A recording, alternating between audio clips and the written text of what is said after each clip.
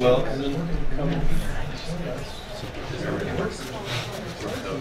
all right, let's go ahead and get started. I'm going to open us up in a word of prayer, and then we will jump on in. Father God, we once again thank you for the opportunity to be gathered here together. We pray that you would bless us in this time. We ask, God, that as we reflect on these things, that you would give us insight. We are here because we desire for your church to witness well to Christ. We confess that we often don't do that. And we have a history of often not doing that. And it is our desire that you would inspire us, call us to continue our pursuit of you in a way that does reflect Jesus well to this world. And it's in Christ's name that we pray. Amen. Amen. All right, so we are thinking about what it means to be evangelical, thinking about if we want to be evangelical, what do we do with that word, and what do people do with that word? So we've been kind of working through, preparing some ground. We've been talking about the crisis of evangelicalism. Hopefully by now, you know we're talking about it's a crisis of identity and a crisis of mission.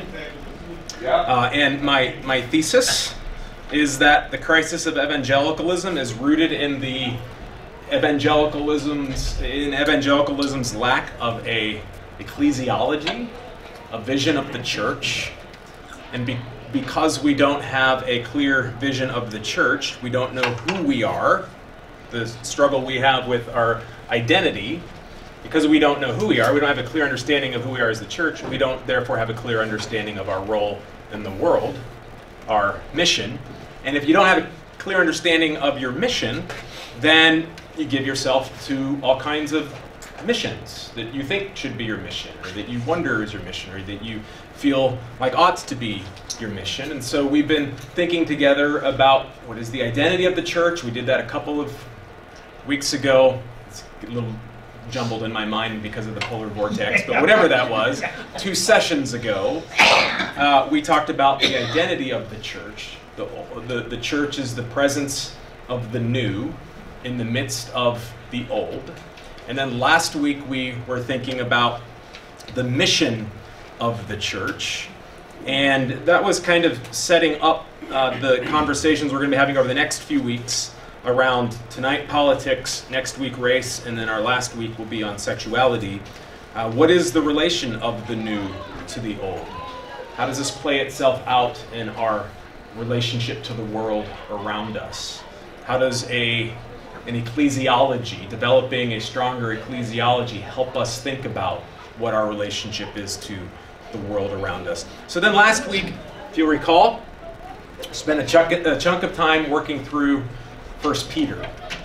And I suggested that for me, or I let you all know that for me, 1 Peter has been a very important text, a letter for helping me think through the relationship between the church and the world. And what we find in 1 Peter is a calling from Peter to the churches that he's writing to. And we began by what Peter, he immediately comes out of the gate saying, you are a chosen people. And then he said, you are exiles in the world. You are scattered in the world. And so we walked through what Peter is identifying when he's talking about these things of how the church is to understand itself. And then in 1 Peter 2, you get to what Peter says about the church being a holy nation. And you're a royal priesthood, a holy nation. That what he is saying there is you don't belong to the nations that you live in. You don't belong to the national groups where you reside. You are a holy nation, set apart for a mission, set apart for a purpose. You live in those places. You are supposed to live in those places, but you need to understand that who you are shapes how you live in those places. So we're reflecting on what it means to be, a little bit on what it means to be a holy nation. We're going to come back to that tonight. then also Peter says stuff like, honor the emperor. You're a holy nation. Honor the emperor. And so we kind of ended with that last week of, what does this say about our understanding of the church's relationship to the political, to the world around us? We're a holy nation. We don't belong in our fundamental identity to the nation in which we live. But we are also called to have a relationship to that nation, to that world. And as Peter describes it, it is a relation in which we are to honor the emperor. He doesn't say attack the emperor. He doesn't say overthrow the emperor. He says honor the emperor. And so kind of left it there last week with that little bit of tension of what it means for us to be a holy nation. It doesn't belong to the nation in which we live, but also have a relationship with the nation around us. And so that's what I want to pick up tonight and kind of work through now, thinking specifically about evangelicalism and politics. And so we're going to work through some stuff. If you've been involved in some of the couple series I've done over the last few years, the Sabbath Politics series that we did in the fall of 2016, leading up to the election of 2016. In the fall of 2017, we did a series called Sabbath Church. Some of this, I'm bringing some material from that into this to kind of feed that into what we're talking about here. So some of this may sound familiar if you've been involved with that, but hopefully it's packaging it in a way and encouraging us to think in a way that will keep moving us forward. So, how do we define politics? How do we define politics? The classic definition of politics comes out of Aristotle in his book called Politics, which is really the first philosophical, sustained reflection on politics in the Western world. And Aristotle continues to be consulted in this. And maybe you've heard this very famous line that comes out of this book. Humanity is a political animal. So Aristotle says humanity is by nature a political animal. Now what he means by that is not humanity by nature desires to vote. Right? We have this kind of core thing where we have to vote. What he means by that is, as he goes on to say, anyone who either cannot lead the common life or is so self-sufficient as not to need to, and therefore does not partake of society, is either a beast or a god. What he's saying is, by nature, humans live together. We are, by our nature, societal. Right? We are communal. We group together, we gather together, we are structured in families, we are structured in villages, we are structured in towns, we are structured in states. Right? That by our nature we commune together, we have relationship with one another. And that's essential to defining what it means to be human. And so when Aristotle here says politics, when he says that we are a political animal, what he's saying is we are communal people. We are a communal people. So the Greek word polis means city or community. So he's saying, by nature, we live in community with one another. Now, in order for that to be the case, then there have to be things that make that living together workable. There have to be things in place to make that living together work. So as we think about what politics is, kind of at the biggest level, big picture, meta level here, I would define politics as the ordering of communal life with the aim of human thriving. The ordering of human life. If we're going to live together, then we have to have some order to that. The ordering of human life. But that ordering serves a purpose. That purpose is human thriving. The human good. So the ordering of communal life with the aim of human thriving. Now, if that's the case, that necessitates at least two things that we have to share together if we are going to live in community together, if we're going to be a political entity. And there are two things by necessity that have to be in place. The first is we have to have a communal understanding of what it means to thrive. We have to agree at some level about what it means to thrive, what the goal is of our life, what the goal is of being human. And then the second thing that needs to be in place is there needs to be a structure that aims to achieve that thriving. There have to be structures in place that promote that definition of thriving that we are pursuing. And so we have to have a common agreement about what it means to thrive. What does it mean to be human? What is our purpose? We have to have a common agreement about that. And then we have to have agreed upon structures in place that promote that. You with me? Doing all right? Okay. All right, so we got to have those things in place. Now, something that we should observe is that this applies from small tribes, nomadic peoples, small tribes living in the Amazon jungle, from those communities to a nation state with the complexity of the United States. Now, those things are going to look different. The vision of thriving is going to look different. The structures needed to pursue that are going to look different. But in every communal grouping, these things need to be in place. And if you don't have them in place, then what happens? Society doesn't work. And so what you see at key points throughout history is that there are times and places where a common vision of thriving, or the structures to achieve that, or both, start to break down, and societies start to break down, and people have to rethink, who are we? What are we doing? And how do we get there? And this is what you see when you see political revolutions. This is what you see when you see the dislocation of societies, when you see the dissolution of societies, that something has broken down here. Okay, so now that leads us to some questions. Well, what is thriving? Right? What does it mean to thrive? The last series I did called Sabbath Church, we thought about this in terms of what we thought about as common objects of love. That when people group together, we group together because we have some shared common objects of love. And those shared common objects of love are shared values, shared goals, a vision of human purpose, objects of affection, things that we love, things that we will sacrifice for, things that we worship, that we gather around these common objects and we share together an affection of value for these common objects. These common objects carry meaning for us.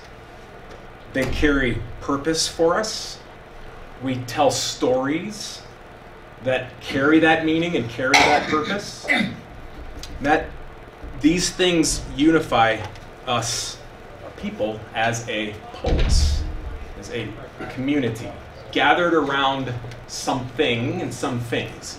So those of you who are in the Sabbath Church series may remember when we did this, I asked, I'm going to ask it again tonight, what are the common objects of love of the United States? What are the things that we value? What are the stories that we tell that carry meaning and purpose for us? Sports. Okay. Yeah. Capitalism. Okay. Freedom. Independence. Independence. You said freedom? Yep. Independence, freedom. Symbols. What are the symbols of that we... Flag. Pursuit of happiness. The pursuit of happiness. Okay. The eagle. Freedom of religion. Freedom of religion. Yeah. So these are values that historically have been what the common objects of love for the political entity called the United States of America have been. Now, I'm going to suggest in a minute that we're in a time where that sharing of those common objects isn't coming so easily for us, for the United States. We're in a time right now where there's a lot of questioning of what our common objects are, and who have those common objects served, and who have those common objects left behind, and what do we do with that? And so that's a pivotal moment where we find ourselves in one of these moments where society is wondering and is questioning, and people are pushing on some of these questions about our common objects of love. And do they work? And what ought we to do with the fact that they work for some, but they don't work for others, when one of our common visions is equality, and yet the very structures of society seem to be creating inequality, have created and continue to create inequality. We'll talk about wealth inequality in a minute. What do we do with that? And so we're living at a very, I think, interesting, important time for these conversations that are going on. So then, when we have these common objects of love, the way that we can define thriving is when the polis, when we together are living in a pursuit of these common objects, we're finding meaning and we're finding purpose through these common objects. And our community is being strengthened, our polis is being strengthened because the common objects are functioning well, the common objects are working, the common objects are promoting good. But again, then the question is, what happens when they don't? What happens when people start to question that? What happens to our polis when that takes place? Okay, so that's the first thing. What is thriving? How do we define thriving? The second thing is, what are the authoritative structures that we need to have in place in order for that thriving to happen? So you think about a complex society like a nation state. What are the things that we have to have in place? Well, we have to have a rule of law. We have to have who monitor that rule of law. We have to have governmental authority who sets the rule of law. We have to have education by which people are not just educated, the educational part of education, but also the civics part of education. What does it mean for you to be a member of this polis? Unfortunately, we need tax revenue, because if we're going to do this, sorry, Andy, but if we're going to have this stuff, we're going to have law, we're going to have police, we're going to have governmental authority, we're going to have education, we've got to pay for that. And we have to share that paying amongst the polis, amongst the people. We need a military, you've got to pay for that. That military that will protect our common objects. We have to have structures in place that protect the common objects that we love. And so we create structures for that to take place. We have to have societal norms of behavior. How is it appropriate to behave in the society, and how is it inappropriate to behave in the society? And of course, then, one of the questions that arises, and is arising very much today, who gets to decide what is appropriate and what is inappropriate? What are the authoritative structures by which we make those decisions? How does that play out in our polis? So these structures are fundamental to protecting the common objects. And these structures have a role of shaping our communal behavior. Now, I have some good news. Good. You ready for some good news? Here's the good news, and it's actually veiled bad news, but that's okay. I'm going to present it as good news. The good news is that we as evangelicals aren't the only ones who are facing crisis. Yes. Right? We're not alone in the crisis that we're facing. And there is a lot being written today. There is a lot being reflected on today. There is a lot in the politics of the United States today that people are reflecting on and thinking about what has been called the crisis of Western liberalism. That the political philosophy that undergirds the United States, the political philosophy that undergirds the West, is in crisis. And there is deep reflection going on about what do we do about that. Things aren't working. Hypocrisies are being called out.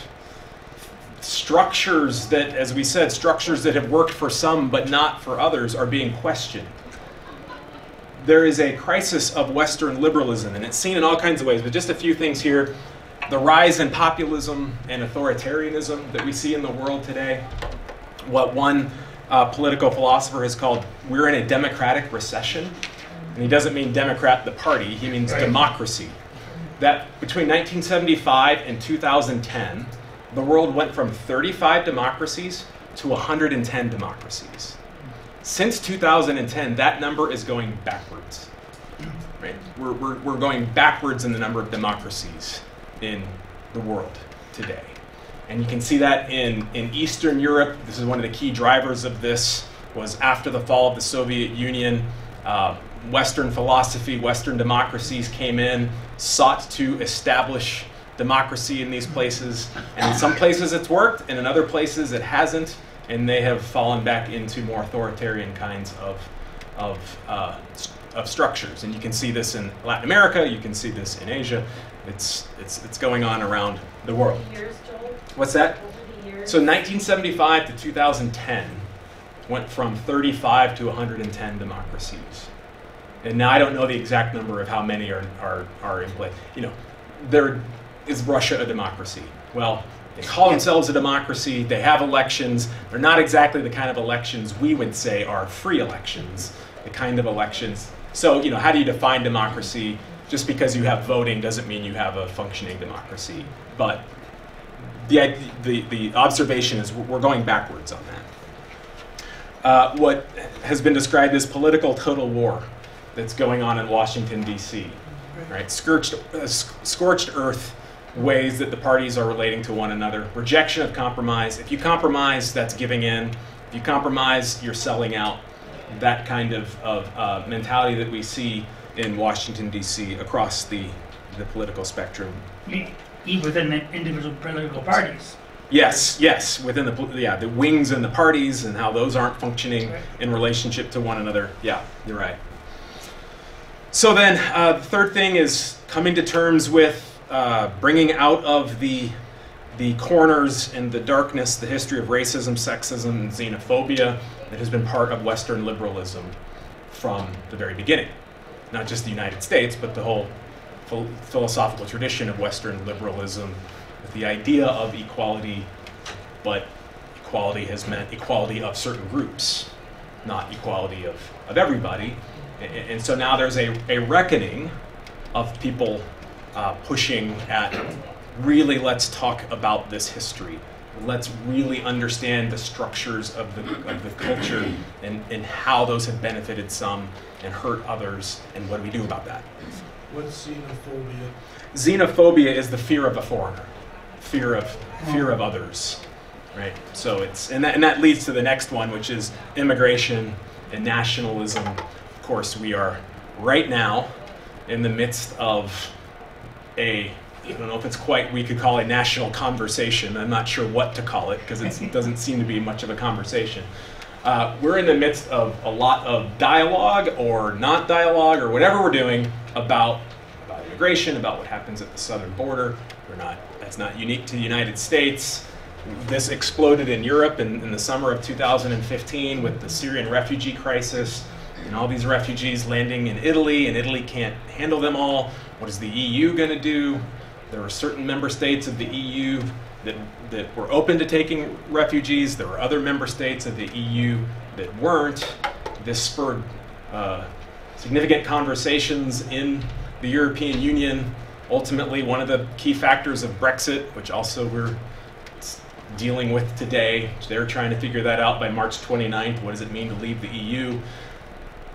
That is in many ways, a response to this immigration. And then the larger question of what is a nation state? And what is national sovereignty? And who is us? And what does us mean when immigrants are pouring into the country in ways that we can't really manage or understand what the impacts of this are going to be? And so it has sparked nationalist kinds of responses, nationalist conversations. Rick? You know, I was just going to say the importance of defining terms that I think these things that have phobia at the end of them, people who have concerns are then labeled phobic about what they have concerns about. Yeah. And it's turned out to be a very pejorative term. So yeah, I think that's right. Xenophobia is just kind of a long-standing kind of philosophical word. It may have some freight with it now. Homophobia. Right. For Right. example. Right. Yeah. You know, I'm not afraid. Right. Yep. Yep. So fair enough. We'll take that under consideration as we continue our conversation. The next thing then is the growing divide between the rich and the poor.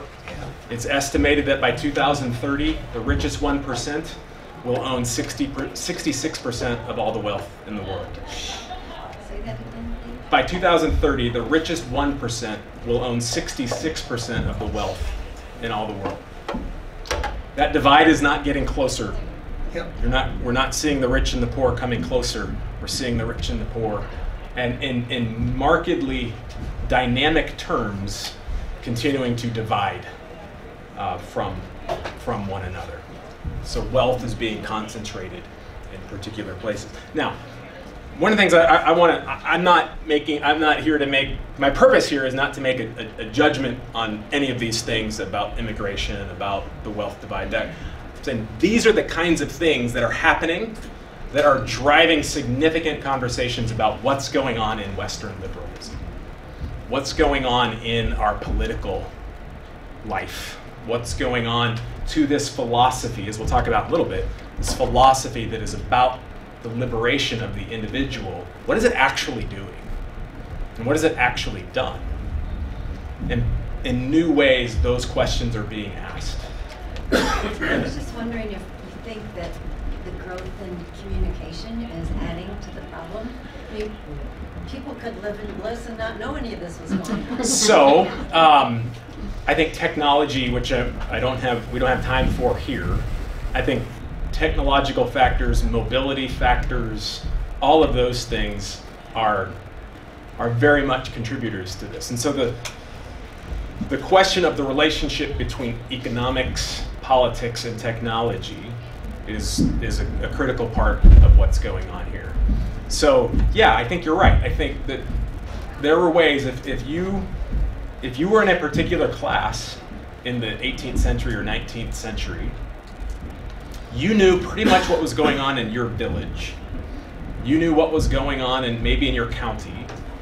You didn't know what was going on in the broader world, except very, very small, minor snippets. You might hear about Napoleon and Waterloo. You might hear about this or the other. That was way over there. That was way over there. And also, I think the educational level is also a significant part of this.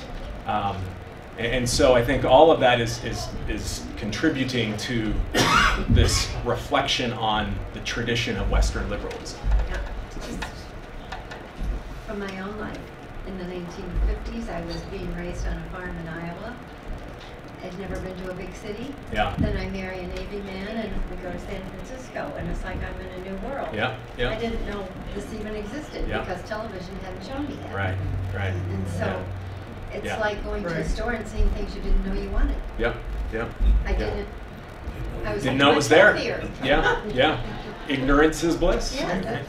And now we don't have the option of ignorance. And we can understand how the world works in ways that maybe we didn't before. And what do we do with that? Maybe our What do we do brains with can't that? handle it. I think we have to wrestle through. Yeah, we have to wrestle. Did I see a hand coming up over here? Wayne. I was just going to say, I think it also is worth remembering or commenting that everything on that list was probably true for many generations before us, and that this country's always had some immigrant group that it hated. Yep.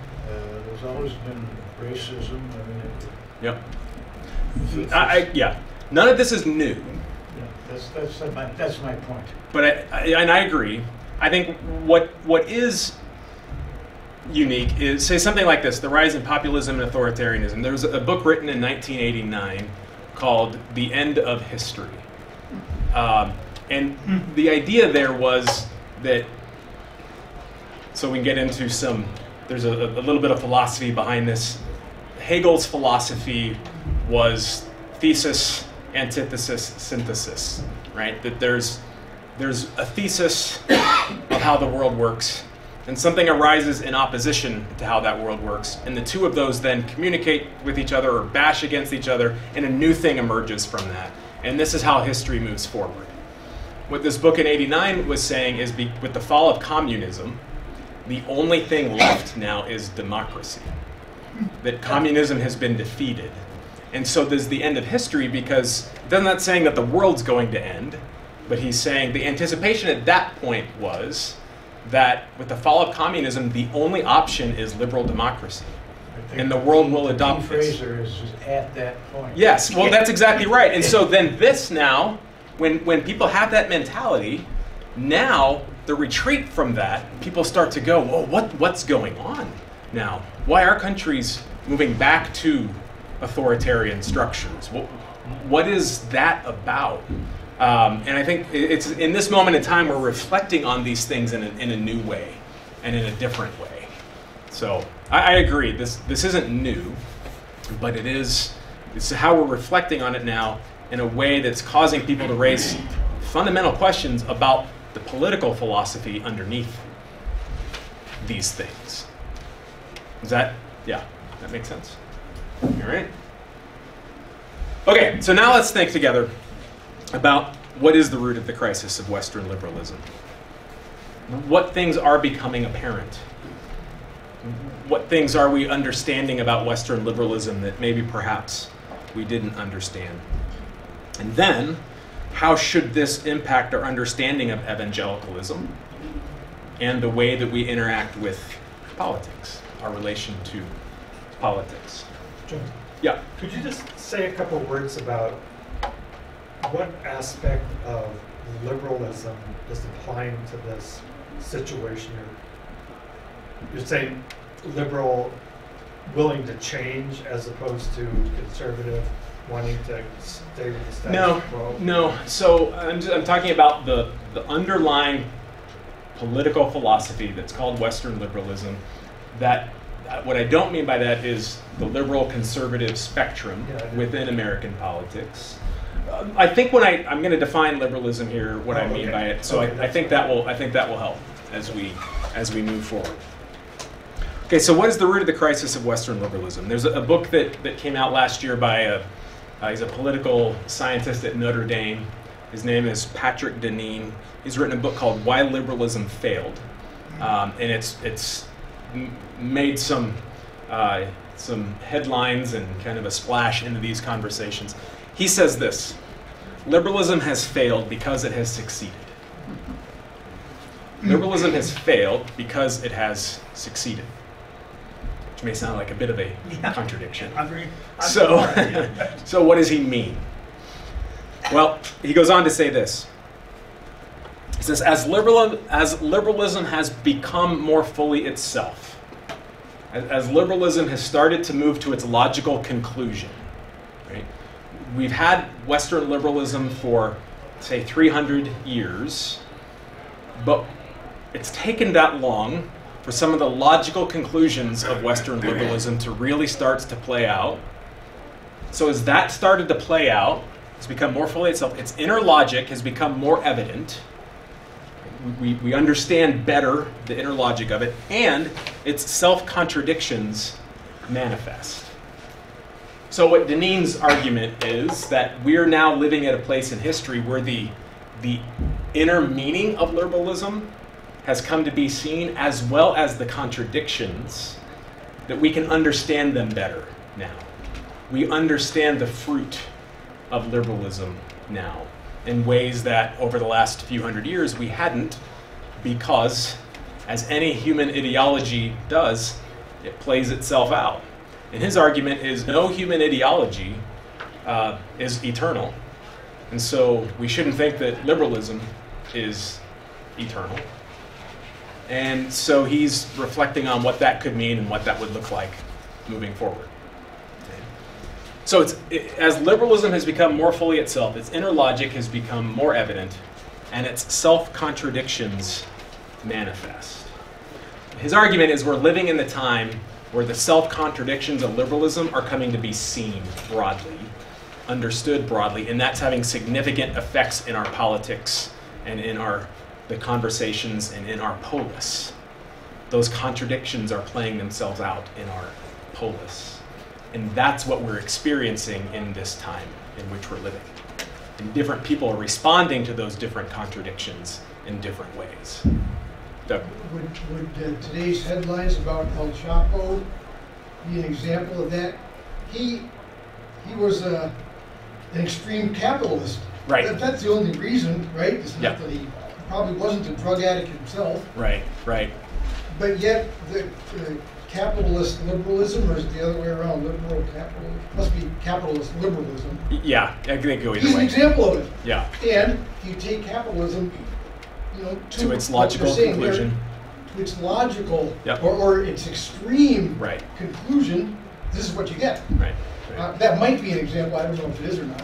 But I think so. Yeah, I think so. And I don't want to get deeply into capitalism and economics, though maybe we should do that at some point in time. But certainly these are all related, very much related to one another. And just in the last few weeks, we're starting to see people who are calling for the United States to become more socialist. And that's elicited a tremendous response from people on both sides. What does that mean? What do we do with that? What's driving that? Right? So, and again, I don't want to dive deeply into that, but that's just to point out that we're in a time right now where people are thinking about stuff that haven't been thought about at any kind of real authoritative level. Of course, there's been socialists in the United States, there's been communists in the United States, but the way that conversation is taking place now is a different level of conversation than it ever has been in the history of the United States. Capitalism has been a given throughout the history of the United States. It's not a given for particularly younger folks. And so, why is that, right?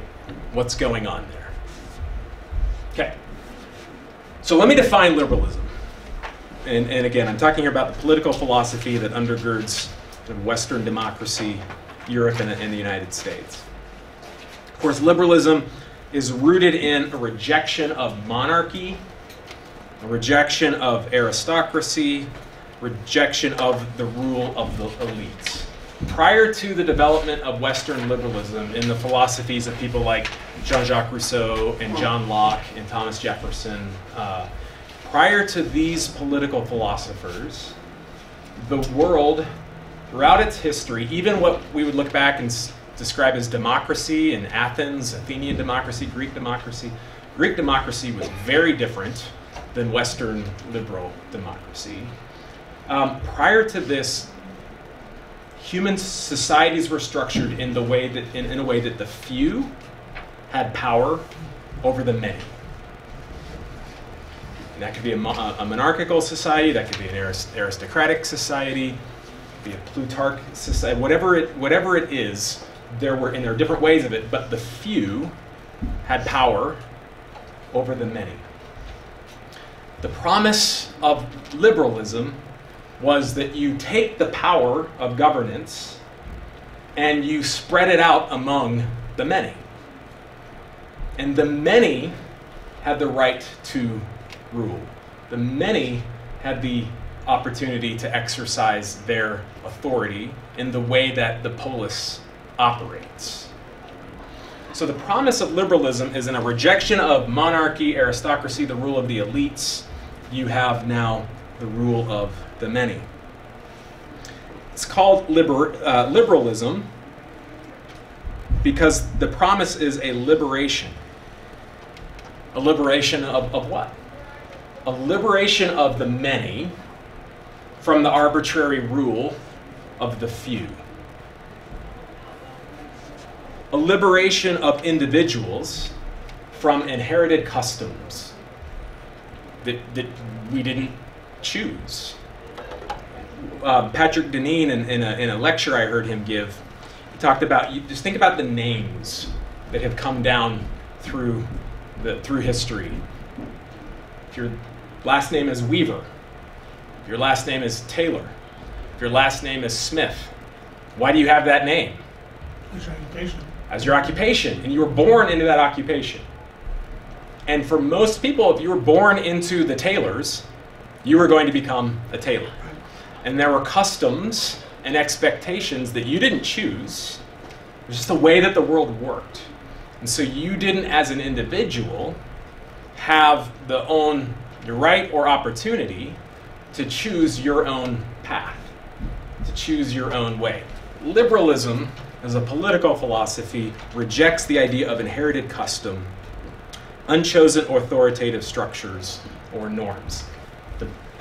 The best political philosophy lecture on this that you can get is in Monty Python and the Holy Grail, where King Arthur shows up with the peasants. Do you guys know this scene? We have some Monty Python fans out here. And he says, "I am Arthur, King of the Britons." And one of the peasants says, "King of the who?"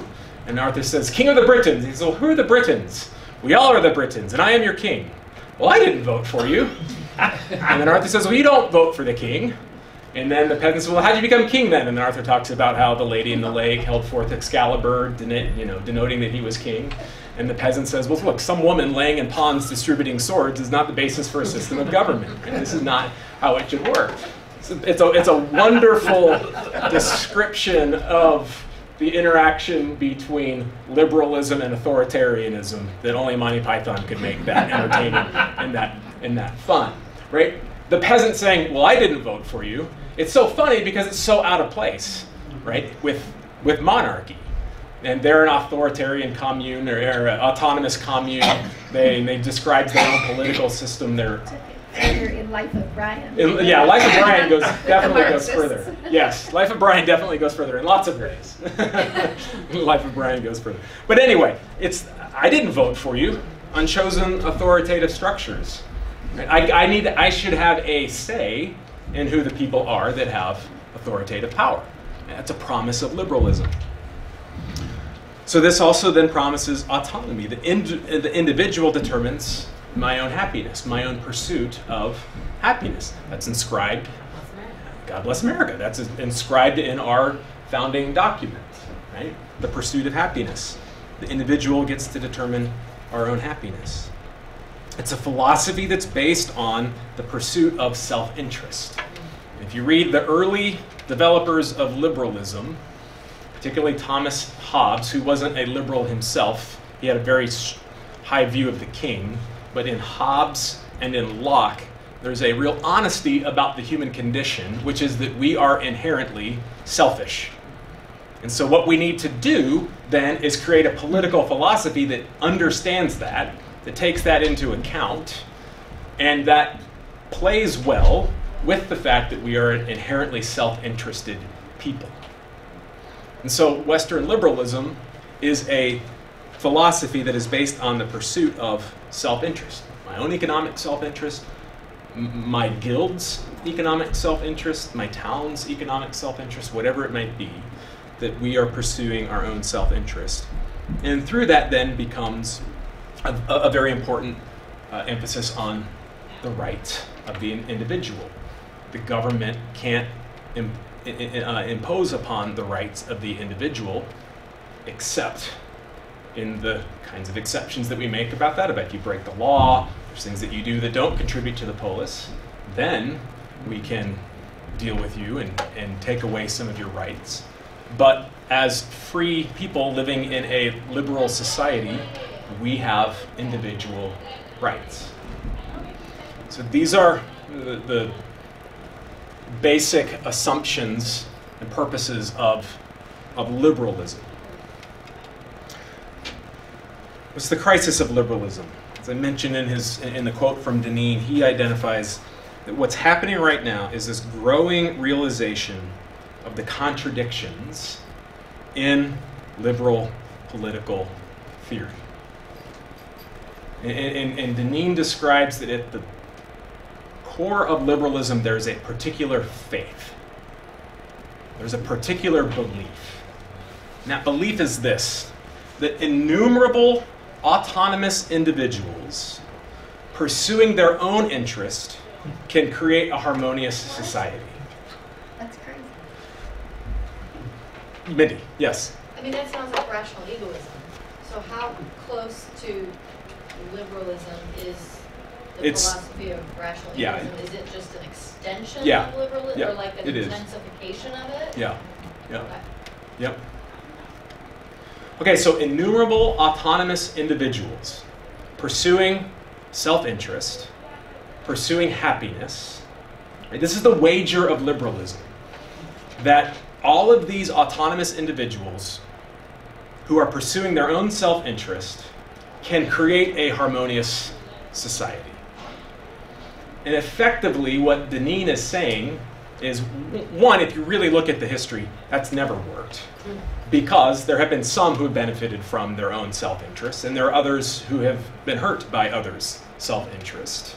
So it's never really worked. But what we're seeing now is that it's really starting to not work. And it's because liberalism is moving to its logical conclusion. So let's talk about that now. Okay, so as liberalism promotes the right of the individual to pursue her or his happiness, what happens? Well, inevitably what happens over time is that as all these individuals are pursuing their own happiness, we start to lose any kind of a shared sense of thriving. That what it means for us to thrive is no longer the question, what does it mean for us to thrive? It's what does it mean for me to thrive? And what it means for me to thrive, I get to determine, I get to decide, and it's the government's job to make sure that I am not impinged in my pursuit of happiness.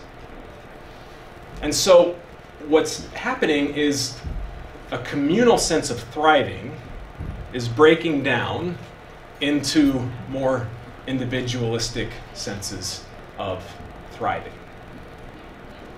And so all these innumerable autonomous actors who have been trained to pursue happiness are doing exactly what we have been trained to do. And those chickens are starting to come home to roost in the way that we see how our politics works, in the way that we see how divisions in society are opening up in new ways. Power structures are breaking down because the people who have benefited from power now that's really starting to be questioned. Why have you benefited from your own self-interest when I haven't? And if your idea is that everyone can pursue their own self-interest, that's an incredibly important and vital question. Why should one segment benefit in their pursuit of self-interest when others can't? Why should they? So those are the conversations that are happening. Okay, so each individual has the right to determine what it means for that person to thrive. And so then there is this loss of shared sense of thriving, which leads to societal atomization, the kind of narrowing in of self-interest, societal division that opens up with that. Again, this is what we're seeing that's happening in the world around us.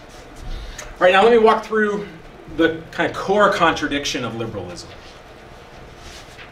Okay, so liberalism seeks to protect individual autonomy. That's the idea, that's the driving idea.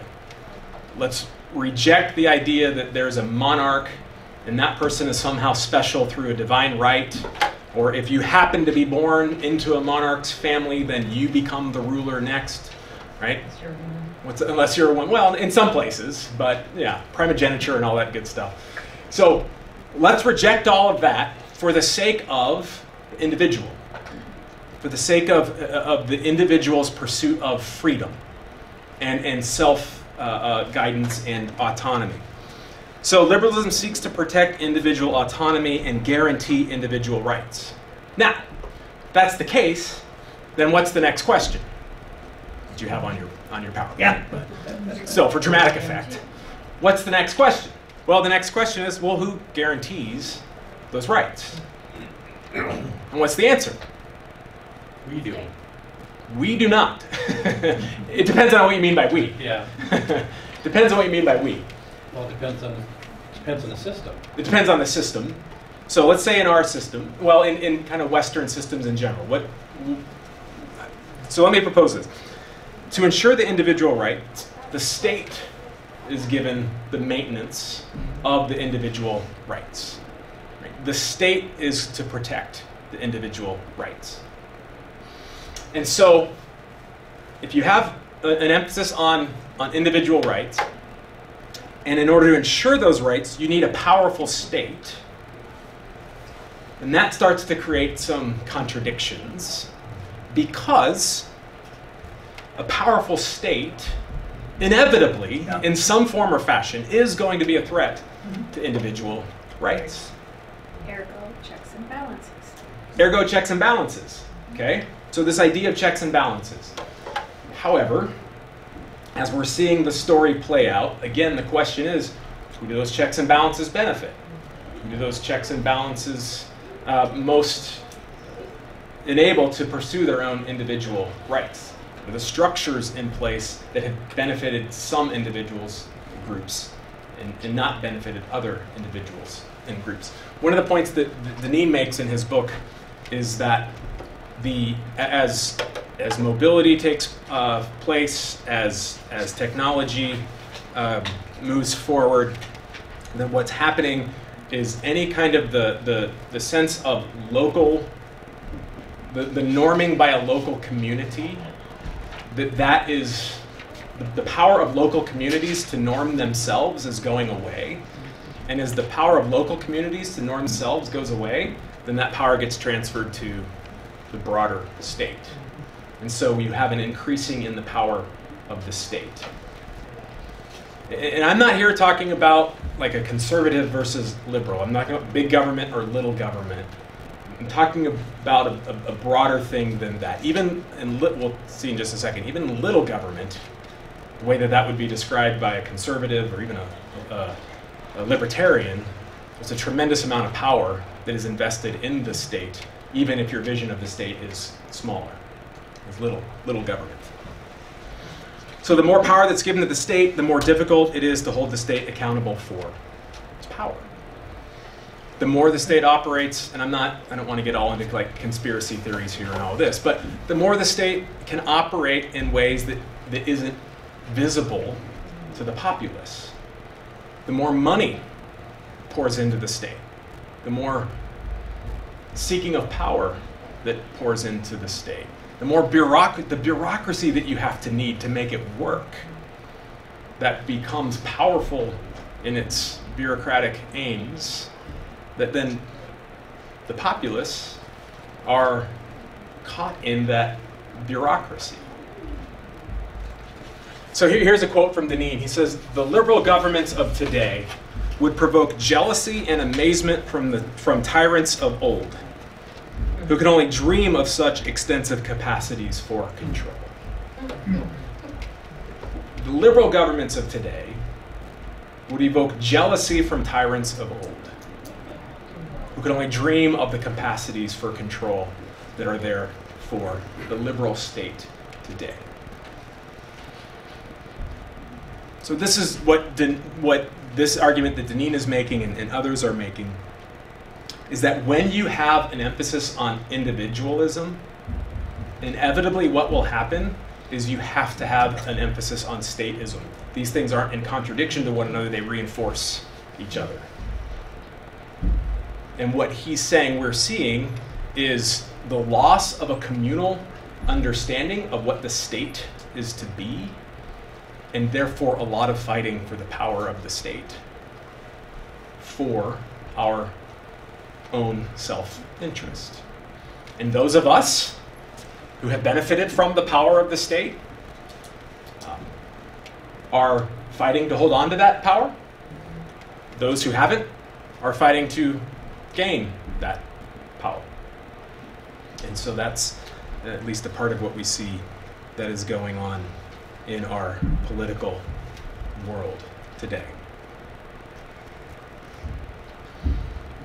Okay, what I want to suggest, and we'll stop here in just a second and have some conversation, see how we're doing, is that the twin crises of liberalism and evangelicalism And I don't think it's an accident that these, the evangelical movement that we're talking about and the liberal philosophy that we're talking about, I don't think it's an accident that these two are finding ourselves in crisis together.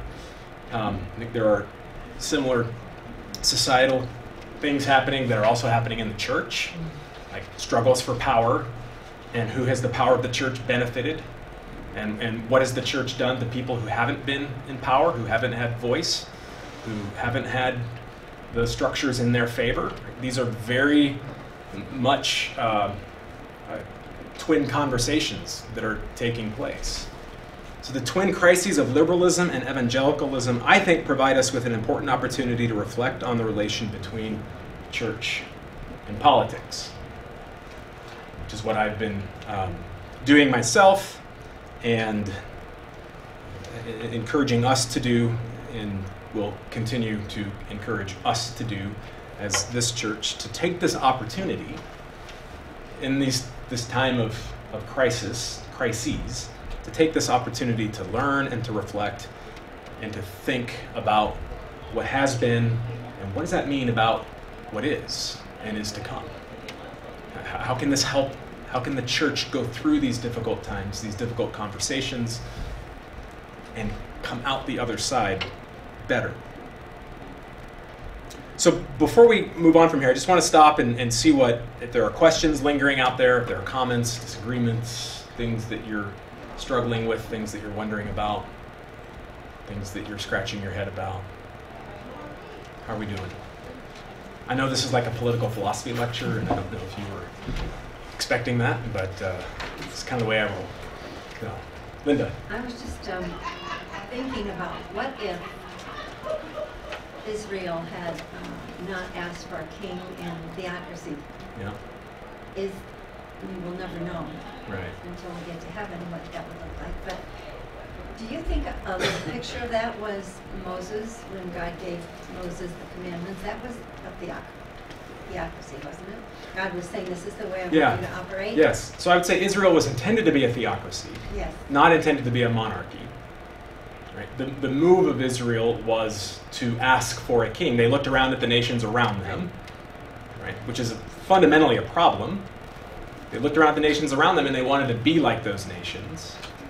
Which, if you ask Peter in 1 Peter, don't do that, because you're not like that. You're a holy nation.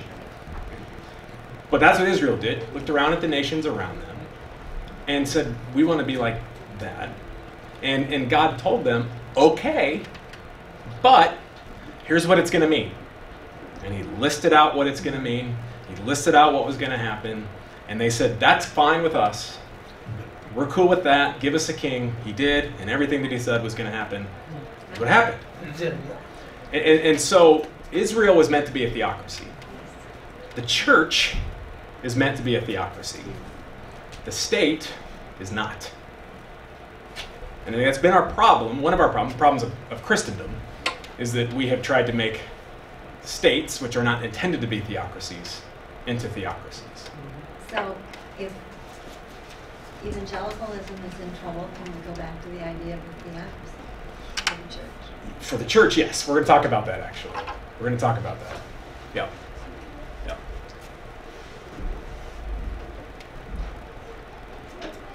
Other questions, comments, thoughts? So the Me Too, let's take an example of the Me Too movement. Yeah. So there's over the last 100 years, there's a change in the norms. And so then there's a change in the power structure. And I'm just trying to put it all together, what we've just been talking about. And I'm just trying to, so then, but they're also using the social system to push that change as well. Or, well, yes. At least the movement is. Yes. So that's kind of what you're getting at? Yes. Trying to get us to the point that we're, which means we're in crisis because somebody's going to lose, they don't like that, somebody's going to gain, they want it. Right. Okay. Right. Okay. Yep.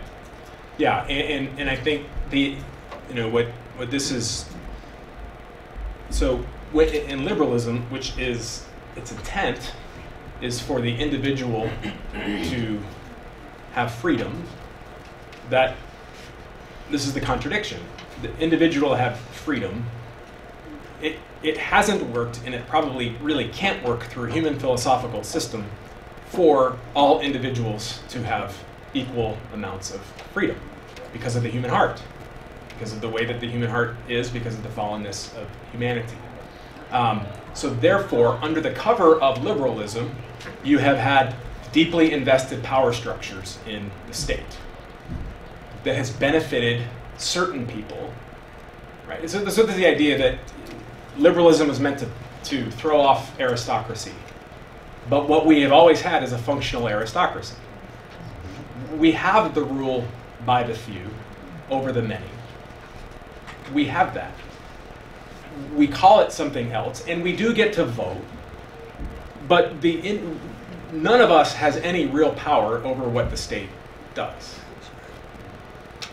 And that's what some of these people who are reflecting on this are saying, is that's not actually getting better. That's accelerating. The power of the state is accelerating. And so what happens then is something that we need to be aware of and reflecting on. Let's say a parallel in the church, and you can see it in, I don't know if you all have seen what the Houston Chronicle stories this week about sexual abuse in the Southern Baptist Church. I encourage you to read. There's been an investigative report going on that the Houston Chronicle reported on. And so when you have power structures in the church, which we have and have had, and they have been, in most of the history of the church, they have been largely male power structures, then there are things that don't get spoken. There are things that happen that get covered up. There are things that happen that consolidate and perpetuate that power, that inevitably then there are winners and there are losers. And I think that we have a lot of work to do to figure out who we are as the church, as we've been talking about.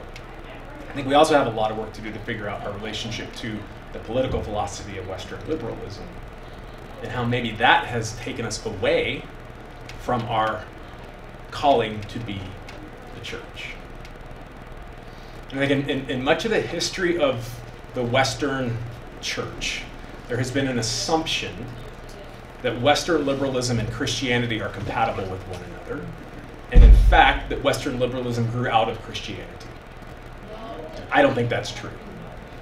In fact, when you read the early Western liberal philosophers like Hobbes and like Locke and like Rousseau, they were very intentionally working against the power of the church, because the church was a power structure with the monarch, and they viewed this as the church and the monarch were perpetuating their power at the expense of individuals, the expense of people.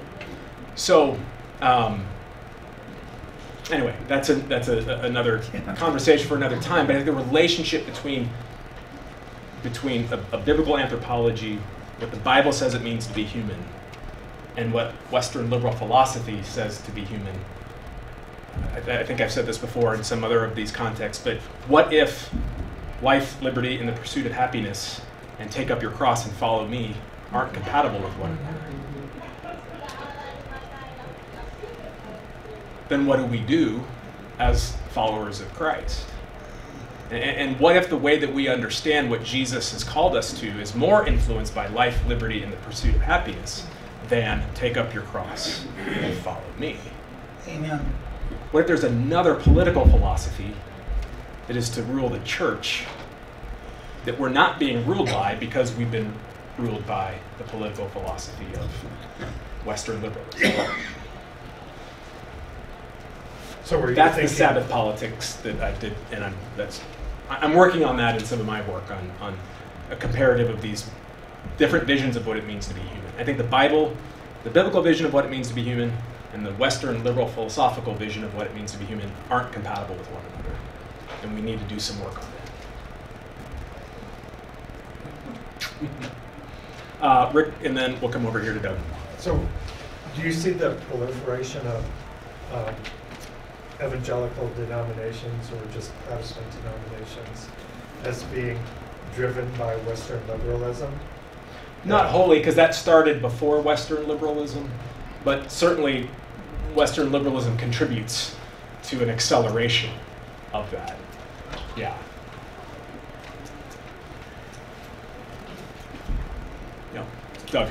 You said winners and losers, I use that term. Yeah. And that's a result of Western liberalism. And I think, well, I agree with that. What I'm wondering is if those two terms are ethically neutral or not. In other words, are the losers wrong and the winners exploitative? Right. I mean, I don't think they are. I think maybe we've got to appeal to some of the winners to say, if everybody's better off, then it's good for you too. That's the definition of everybody. Yeah. So this is ethically neutral. You know, yeah. So this actually, John Locke talks about that in his second treatise on government. He talks about the fact that the people who will drive liberalism are what he calls the industrious and the rational, which tells you a little bit about kind of the philosophy of the time. But the people who work hard will be the wealth creators, because inherent in Locke, inherent in this philosophy, is a coupling of a certain vision of economics and liberalism.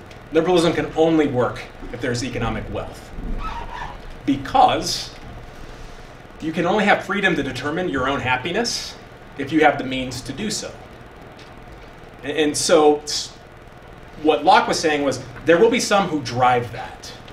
And so they will, through their industriousness, through their wealth, they will be wealth creators. They will have more wealth than others, but it's the idea of a rising tide will floats all boats, right? We'll lift all the ships. But even the people who aren't industrious will benefit from the work of the industrious and will be okay with their being wealthy and less wealthy because they're better off than they were before. But that hasn't always happened, has it? But that hasn't always happened. Right. That hasn't always happened. And this is the rich and the poor divide now. Okay, maybe you could be cool with that if there's a certain divide between the rich and the poor, but when 1% of people own 66% of the wealth, people start to wonder, is this really working for everybody? Yeah, is Jeff Bezos so much smarter and more industrious and rational than everyone else that he ought to have billions and billions and billions of dollars? Now, again, I'm not here to, at this point, kind of pronounce what we ought to do with that. I'm just saying these are the conversations that are happening, and these are that was what Locke said would happen. But again, liberalism was developed in a very particular time, in a very particular place. It's had development over time, but now some of those things that were promised aren't bearing out. So what do we do with that? So, all right, how are we doing? Doing all right? Let's go. All right. So, Christendom Church. And we think in our thinking about the relationship between church and state, the Christendom Church, the church that was in power through the era of Christendom for the last 1,500 years, has been operating on a foundational assumption regarding the relationship of the church to the state. And the assumption is this.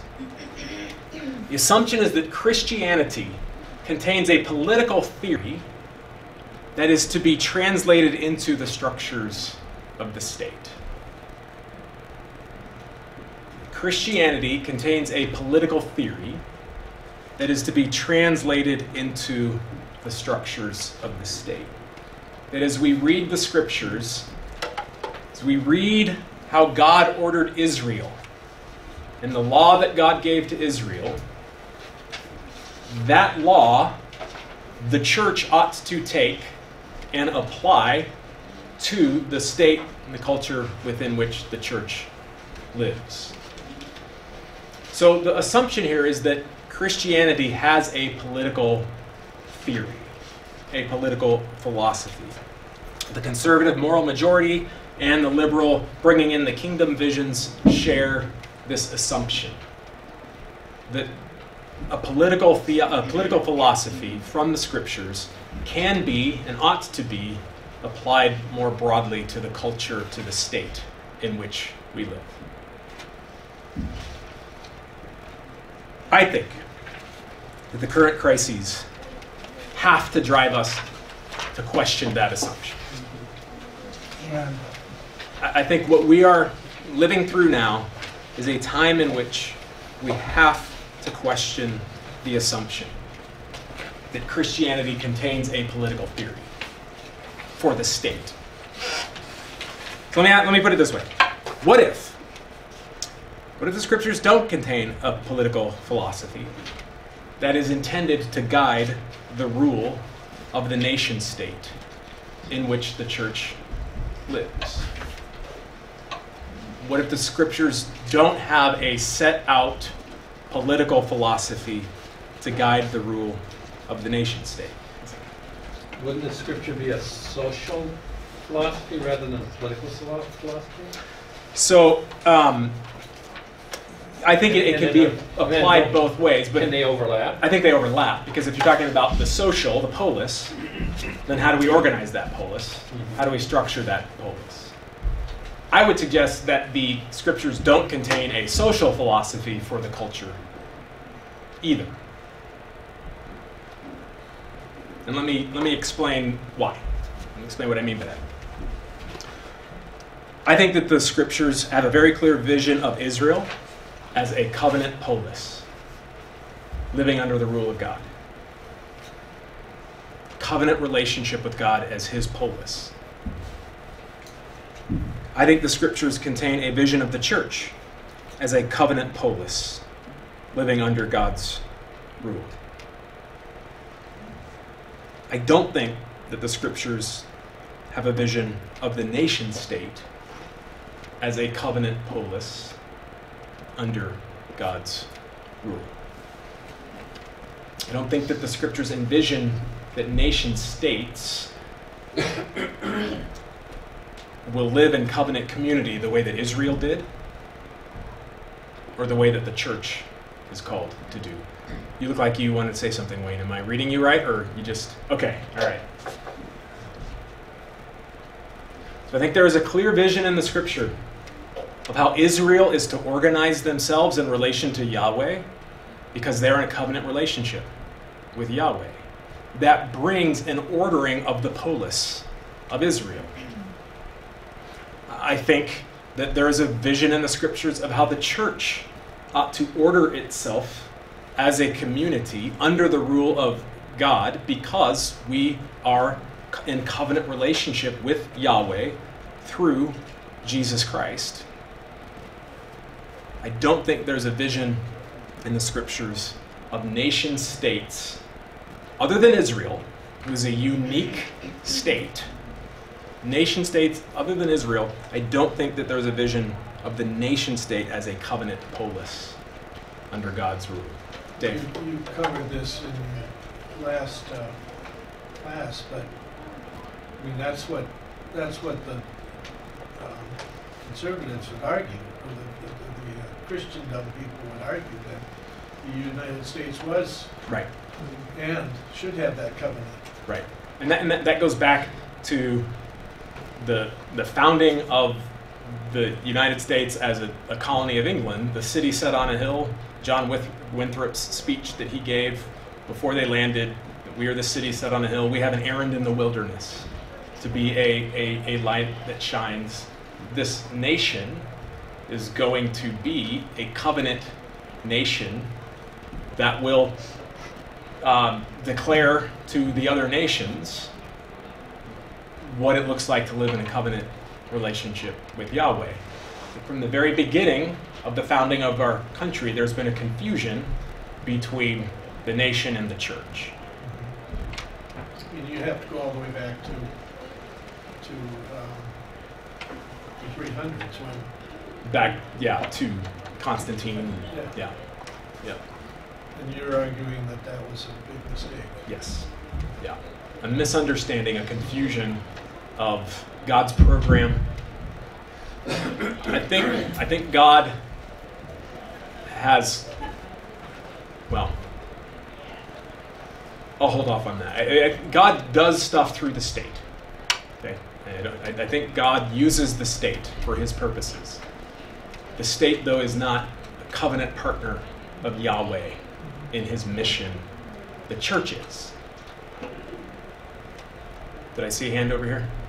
No? Well, since you invited. I may regret this. No, I was just thinking that I had a wonderful opportunity for about 3 years.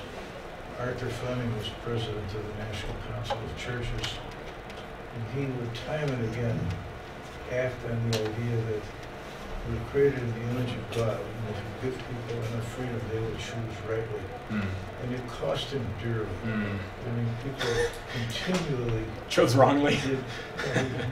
Yeah. Let them do it, and they would do it, and they would. I mean, it really cost him the presidency of the college because things just went. And I think he really was working out that philosophy that people will make right choices. Right.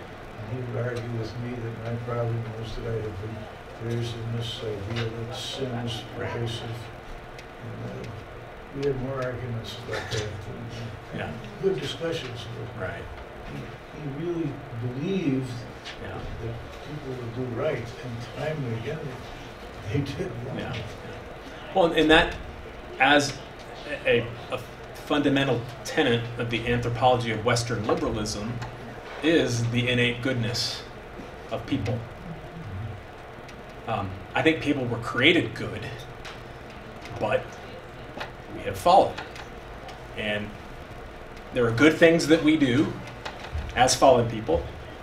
There's bad things that we do as fallen people, and that fault line is in the middle of me, and it's in the middle of all of us.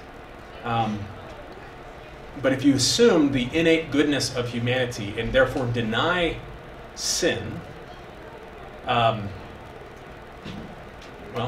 then you have to figure out why is the world like it is? Okay, so this might be beating a dead horse at this point in time, but I'm happy to do that. It is not the job of the church to ensure the moral majority of the nation state. It's not our job. It's not the job of the church to bring in the kingdom of God via the structures of the nation state. I don't think that's our job. Because the state is not the kingdom of God, and the state can't be the kingdom of God. That's not how the state is seen in the biblical story. That's not how we are to see the state. Because the state is not the covenant community of God's kingdom rule. The church is the covenant community of God's kingdom rule, which means that we have to think of the church as a distinct political community. We are a polis. The church is a polis. And we dwell within another polis, a series of poli, right? You have local polis, you have state polis, you have national polis. But the church is our fundamental polis. It's our people. That is a holy nation. Back to Peter. You who are exiles and who are scattered through Bithynia, Cappadocia, Galatia, places that Peter talks about, you who are exiles are, as exiles, a holy nation together. You're gathered under the rule of God. You are scattered in your earthly life, but you are gathered as a holy nation under God. We are, therefore, a people set apart. We have as the church, we have a core common object of our love, which is not an idea, it's not a principle, it's not a symbol. The common object of our love is Jesus Christ. Paul never tires of talking about unity in the church, and he always defines that. And how does he define that? Unity in Christ, in Christ, in Christ, in Christ. Paul talks about being in Christ all the time. You are in Christ. That's your identity. That's what binds you to your holy nation, is that you have the common object of love of Jesus Christ. Which is what binds us to our sisters and our brothers in the church around the world. That we are one in Christ. That we are a holy nation.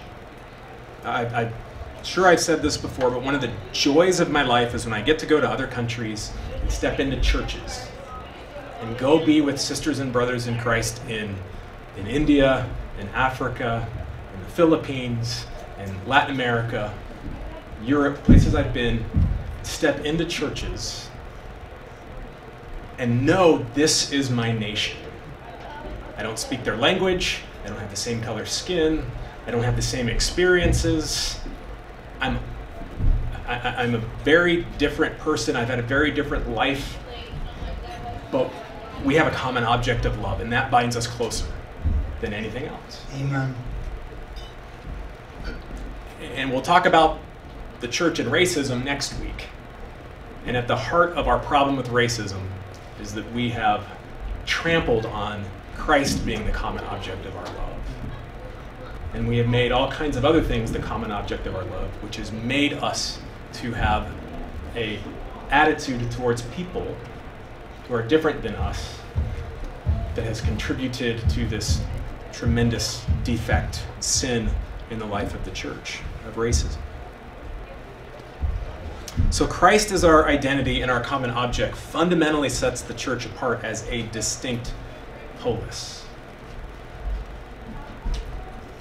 We are a holy nation with a common object of love that we share with our sisters and brothers in Christ. He must unify us. And anything that separates us has to be done away with. That's why Paul says, there is no longer Jew, nor Gentile, nor slave, nor free, nor male, nor female. He's not saying that you lose those human identity markers. He's saying you do not consider one another according to those identity markers anymore because you are in Christ. That is your common object of love. So what does this mean regarding the relation of the church to the nation state? What is our presence in the politics of the nation state? Got a few more things to say here, but we are out of time. So we'll pick up here. I want to talk next, as we start next week, I'm going to make a distinction between the kingdom of God and the common good. And I think one of the problems that we have right now in the church is we have conflated the kingdom of God and the common good. And then we think about our presence as the kingdom of God, representatives of the kingdom of God. We're a holy nation. We're distinct. But we also live in society, and we are to participate in the common good of the society. But those are different things. And in too much theology, in my view right now, those things have been conflated with one another. And I think we lose some things about the church when we conflate the kingdom of God and the common good. We'll talk about that starting off next week, and then that'll lead us into talking about the church and race and racism. Sound good? Good. Let me pray. Father, thanks again for this time. I thank you for these folks and their patience to put up with me and these things, and I pray, God, that as we reflect on these things together, that again, as I prayed to start, that you would be giving us a clear vision, a sense of what it means for us to be a holy nation, to be your church, have clarity about who we are and therefore what we're called to do, that Christ might be glorified, that our life as a church would witness well to the world around us who Jesus is. May we repent of all those things we need to repent of, by which we have not presented Jesus well. May your Spirit build us up. And it's in Christ's name that we pray. Amen. Amen. Amen.